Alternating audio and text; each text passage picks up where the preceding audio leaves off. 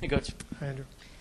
I guess instead of talking about last week's games, let's talk about this week's games. How important is it to get back on track, especially with home match, it's a Big West match, kind of get everything back on track? Very, very, very important. I mean, this is what it's all about, is these Big West matches. And Fullerton is, on a 2-game winning streak. They just went up to Davis and had a good win up there. So we're tied on 6 points.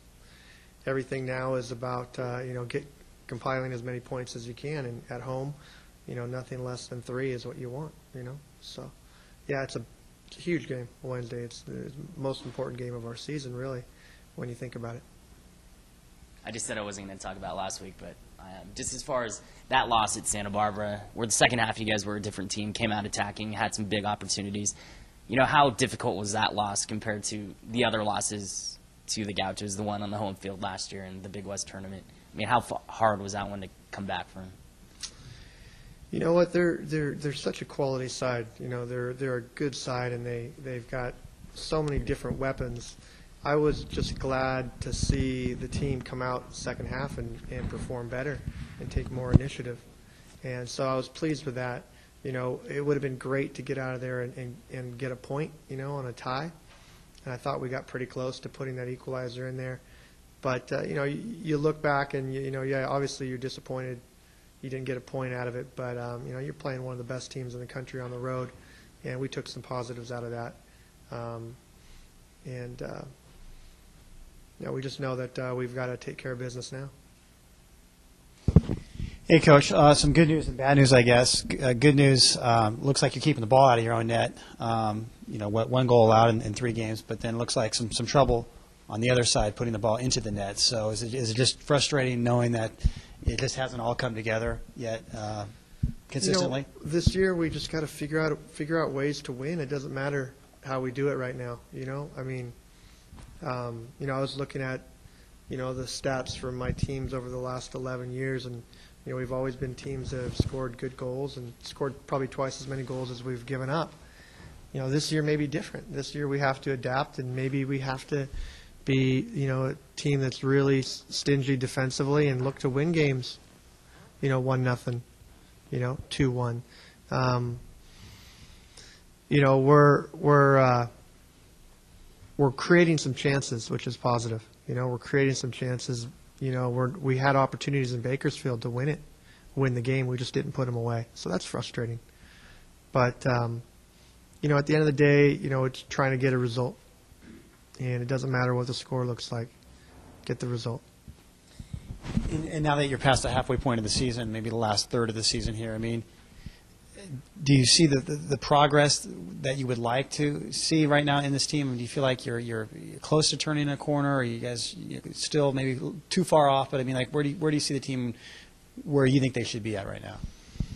We're definitely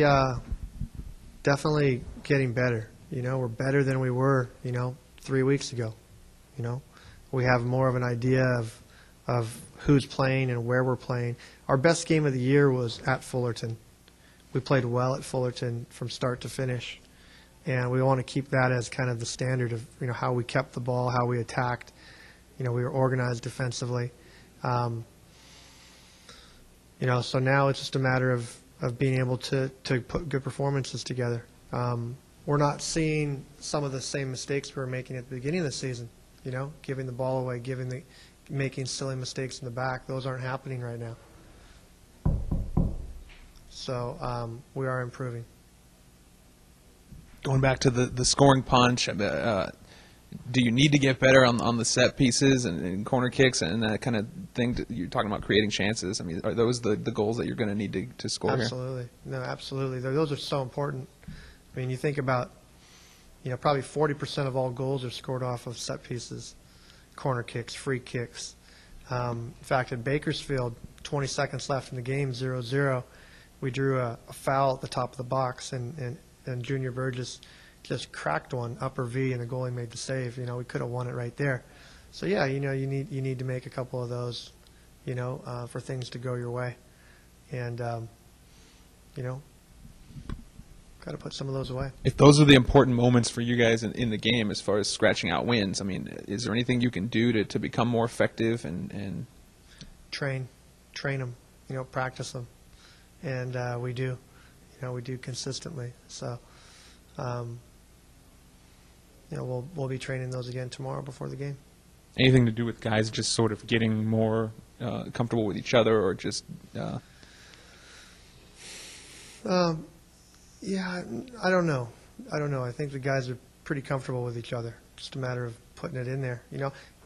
In soccer, all over the world, the most valuable thing in the game is a goal scorer. That's why they pay Cristiano Ronaldo amazing amount of money. They pay you to put the ball in the back of the net, and it's not an easy thing to do. So that's our challenge, is to put the ball in the back of the net, tighten up ourselves defensively so that we can win the game 1-0 if needed. What was going into this week? What was the goalie switch with Bakersfield about? Was that just to get Patrick a game off? Patrick had he had a strained muscle, and at Bakersfield we played a number of young players and freshmen, knowing that Wednesday night is really what it's all about.